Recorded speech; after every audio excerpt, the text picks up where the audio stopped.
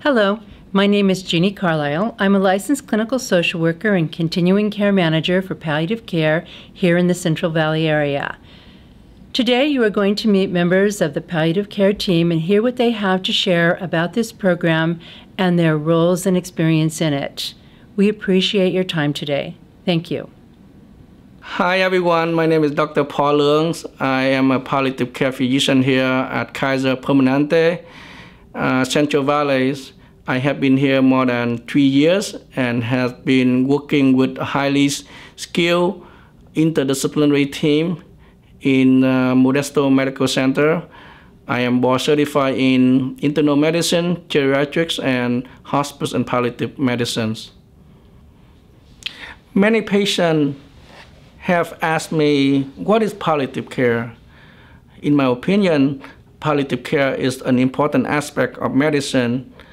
It is a way for healthcare providers to establish the human connection with patients and their families during the difficult time that they need us the most. Palliative care is different from hospice and end of life. It can be concurrently provided to patients who receive active treatment. Ideally, it should be initiated at the time a diagnosis of life-limiting condition is made. The goals of palliative care are to understand patient values and wishes, to guide them to make complex medical decisions consistent with their wishes, and to help them to live as comfortable and as well as possible. Palliative care is a team approach which consists of a physician, a social worker, a nurse, and a chaplain. They work together as the team to provide a comprehensive care to patient and family, care that not only limited to medical issue, but also psychological, social, and spiritual need of the patient. As a palliative care physician, I help our Kaiser members and family to understand the disease trajectory, prognosis, treatment options, and the pro and con of each option. In addition, I help manage patient pain and symptoms, which can be very challenging to be controlled for many patients with life-limiting conditions. By controlling their pain and symptoms, I can help improve their quality of life and comfort.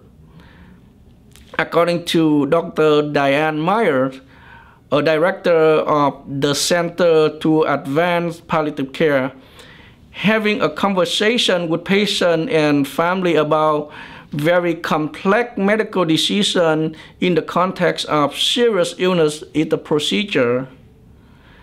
It requires training, practice, and supervision just like any other complex medical procedure.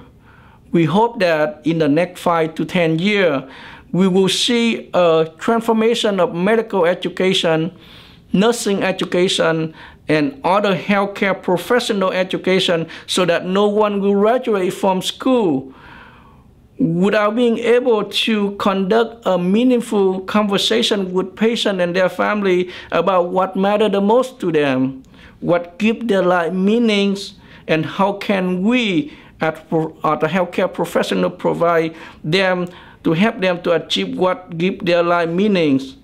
I love this work, and it is such an honor for me to help people at a difficult time like this. And thank you for having me. Hi, I'm Sandy McGrath. I'm the palliative care nurse here at Kaiser in Modesto. I'm also certified in hospice and palliative care nursing. There are official definitions of palliative care, but for me, palliative care means providing patients and their families with truthful information regarding their chronic disease and its trajectory, so that they can make decisions based on their values and goals and not ours. After all, it is their life and their right to make decisions on how they want to live that life. People have different ideas and levels of acceptance about quality of life also, and palliative care is values neutral. In palliative care discussions, we ask patients and families what they know about their condition. Oftentimes, they have very little understanding, even though they have had the disease for years. The focus has been on treatment, and they often miss the chronic, not curable piece of the disease. Although palliative care is ideally initiated early in the outpatient setting, in the inpatient we often deal with end-of-life care. We also do life care planning and education with any chronic disease patient. Palliative care can begin at any time along with life care planning. Staff are often confused with palliative and end-of-life, or hospice and comfort care. End-of-life care or hospice care is appropriate when a patient is at the stage that a physician determines it would not be surprising if the patient died in 6 months, if the disease takes its natural course, and of course if the patient chooses for no further treatment and they do not want to return to the hospital. Hospice is a specialty care that provides treatment for pain and symptom management. Hospice can be provided in a patient's home if she or he has a 24-hour caregiver, in a board and care, or in a long-term care facility that has a hospice waiver. Hospice is covered by Medicare, Medi-Cal, and private insurance. Hospice RNs will make visits to the patient's home. They will be available by phone 24 hours a day, and they will also provide home health aides, MSWs, chaplains, and even volunteers when available. Hospice will provide DME such as a hospital bed, bedside commode, oxygen, and all medications related to their symptom and pain management. And this is all at no cost to the patient. In terms of comfort care, or the term of comfort care, in the hospital is used when a patient is imminently dying, when it's unsafe to transfer them to another level of care. There is a comfort order set that's initiated with the goal of keeping the patient, of course, comfortable and preventing further suffering during the dying process.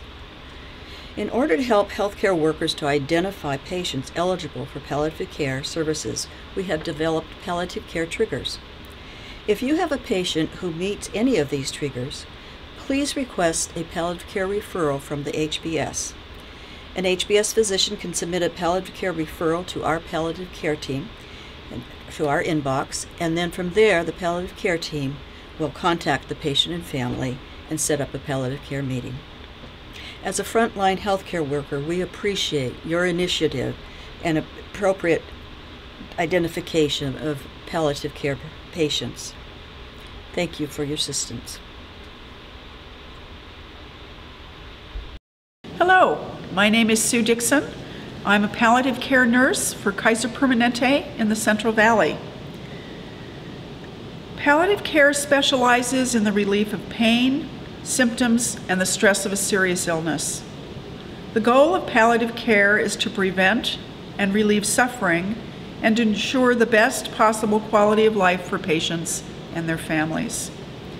Palliative care is appropriate at any stage of an illness and can be provided at the same time as curative treatment. Life care planning and palliative care are very important. Kaiser Permanente is very focused on understanding what patients wish and what their individual values are, particularly when the patient is living with a serious chronic progressive illness like congestive heart failure, COPD, end-stage renal failure, and on hemodialysis or cancer. Life care planning is a discussion with the patient and the family that communicates to the healthcare team what the member hopes for, who will make decisions for the member if the member is not able to make their own decision, what the goals of care are, what the code status is, what's the desired location for care, and whether to start, continue, or stop medical treatment.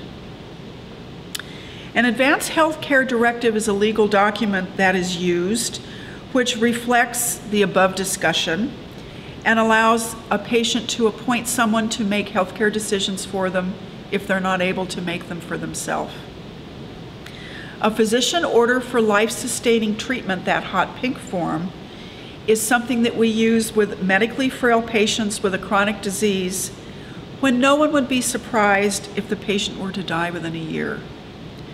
We discuss their code status, and this becomes a legal document in the state of California signed by both the patient and the physician. Unless the patient's wishes are known, by default, the healthcare team must engage in full resuscitation unless otherwise indicated. The original pink copy always accompanies the patient. We do a palliative care assessment with every consult that we have, and we take into account the patient's current condition in the hospital, as well as what the patient was like before admission. We use a palliative performance scale to address the patient's ability to ambulate and use durable medical equipment, their level of activity and evidence of disease, how effective their self-care is, their intake related to nutrition, and their level of consciousness. We also perform a medical, psychosocial, emotional, and spiritual assessment as well. I really like to try to talk to the primary care nurse to get as much information as I can with the patient. And last of all, communication, of course, is always huge. With palliative care, we like to think this happens across the entire continuum of care. The palliative care physician speaks with the HBS or specialists. The palliative care RN speaks with the patient care coordinator, the primary care nurses, social workers, respiratory therapists, physical therapists, to gather as much information as possible so we can provide the highest level of palliative care to our patients and families in the CVA. Thank you. Hello, my name is Chaplain Quincy McLean, and I am the Spiritual Care Manager for Kaiser Permanente in the Central Valley and a member of the Palliative Care team. Some of the things that I'd like to talk with you today about are the signs of spiritual distress, signs that are triggers when it's appropriate to make a referral to the palliative care team, whether it's for the whole team or just chaplaincy support. We at Kaiser Permanente, our chaplains are interfaith chaplains, and we see people of all faiths or people with no particular faith background. Our goal is to help and support the overall health and well-being of our members. I'd like to cover these 12 spiritual distress signals, and they are not all the signals that you may see, but they are some of the top 12 that I've identified in my practice over the years that I've been with Kaiser Permanente and chaplaincy. Patients may experience a wide spectrum of spiritual distress signals, such as suffering physical and emotional pain when the burden of the illness is just so overwhelming. They may begin to question their faith, their beliefs. They may ask, "Why me, God?" type questions. They may be angry at God or their higher power, or questioning their whole faith systems. They may be angry just at the world, or just hearing bad news is a wonderful time to engage spiritual services to support a person during that time.